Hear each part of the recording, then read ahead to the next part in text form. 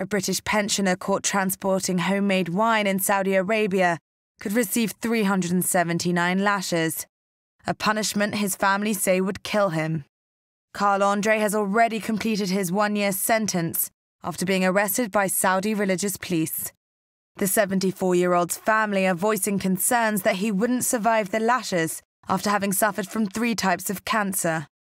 Yeah, we bear in mind he's a 74-year-old man. He's had cancer 3 times, and he suffers from severe asthma. He's a frail old man, and I fear that a lashing sentence is a death sentence to him. I can't see how he would survive that. He's been sentenced to a crime in another country, which we completely accept and my father accepts. But I appeal for clemency for my father's case in respect to these lashings. He's an old man. I just fear he won't survive it.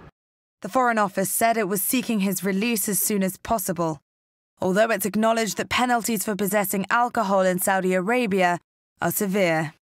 As Mr. Andree's future remains uncertain, his family can only hope for his safe return.